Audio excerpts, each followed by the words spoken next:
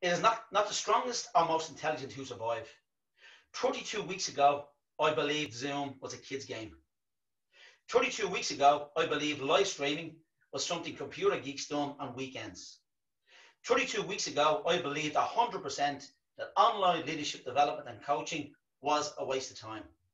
But here I am now doing 100% of executive coaching very successfully online, and I'm running a number of leadership development programs via Zoom and live stream with great feedback. The biggest lesson I've learned over the past 32 weeks, if we don't adapt, we won't survive. It is not the strongest of the species that survives, nor the most intelligent, but the one that's most adaptable to change.